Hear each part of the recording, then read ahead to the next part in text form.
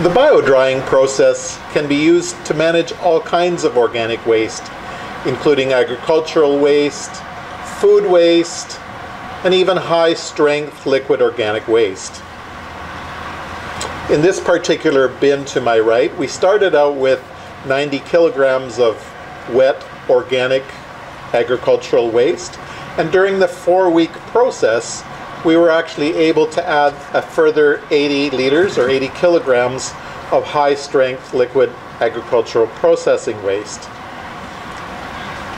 In the process, we evaporated most of the water, and we used no external energy. It's the energy in the waste at work.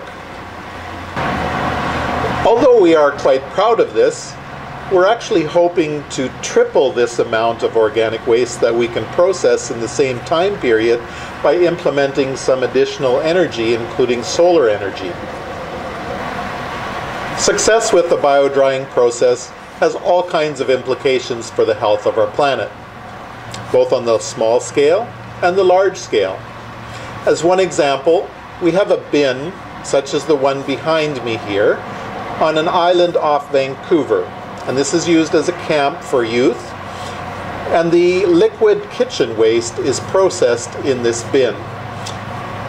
And the feedback that we have so far is that this bin is able to process organic waste 10 times better than any other composter that they've used, and they've been composting for some time.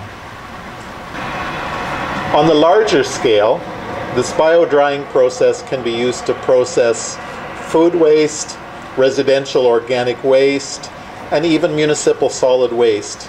We can take that waste that has a lot of energy in it and in a matter of days dry it down so that it can either be further processed as alternative energy or for landfill or for further composting. The process removes the water and removes the potential for odor. It's one more success story that we can achieve for the health of our planet. My name is John Paul.